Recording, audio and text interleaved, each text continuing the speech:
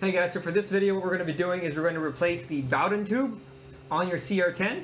I've had these break on me so many times, and so we're just going to replace them. It's super quick, super easy.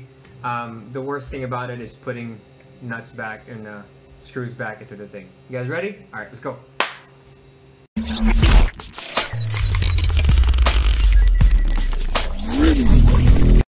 Okay, so the first thing you're going to do, as you guys can see, I've already cut it and we're going to be missing pieces here, but that's okay. You're going to unscrew this thing right here from the motor, the feeding motor, and this thing just pops right off, see, with the Bowden tube. That sucks because this thing you have to replace every time it breaks. Okay, so take that off. As you can see, the Bowden tube was already gone, is missing from here. It's because I already took it out. I wasn't really thinking about making a video, but you're just going to take the fan off using your Allen wrench right here. And then once this fan is off, I'm going to take the screw out, put it to the side.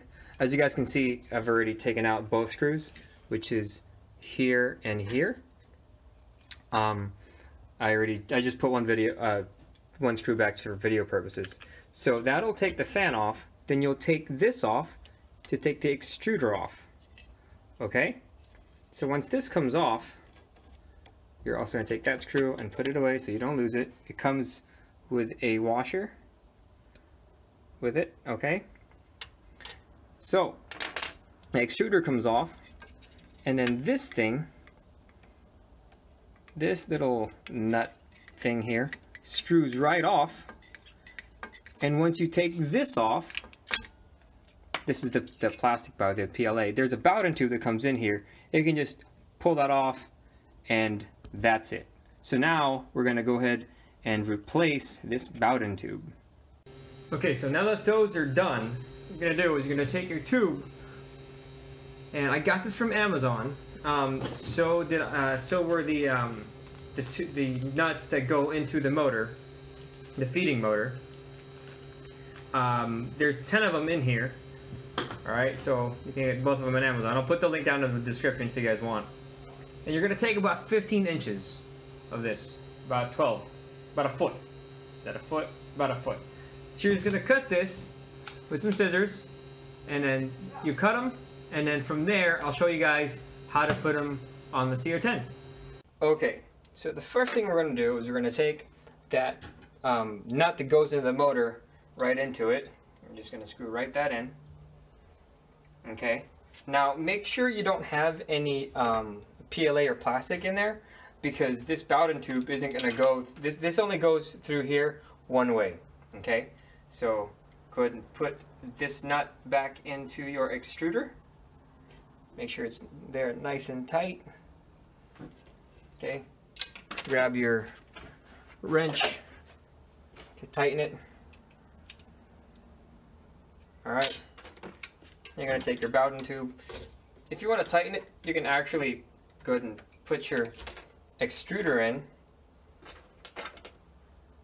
to right here.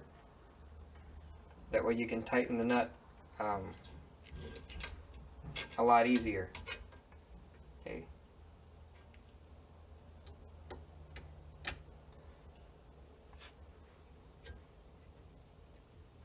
What I'm going to do is I'm going to go ahead and put the entire assembly back, because the tubes just pop right in. So I'm going to go ahead and put the extruder back and put the fan back, and I'll see you guys here in a little bit. Okay, so now that that's in, this end goes all the way inside until it can't go in anymore. And then just like when you guys first got your CR10, this thing pops right in. And that is it, you guys. New Bowden tube. See, there you go. Now you can take your filament,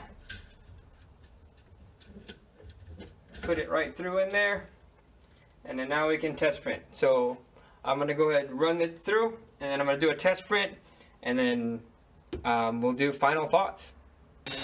And it looks like it's printing. It works. See? The next video should be on a fan, because that fan is loud. So anyway, it prints, it works, it's awesome.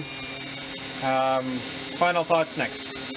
So that's it, you guys. That's how you replace the Bowden tube on your CR10.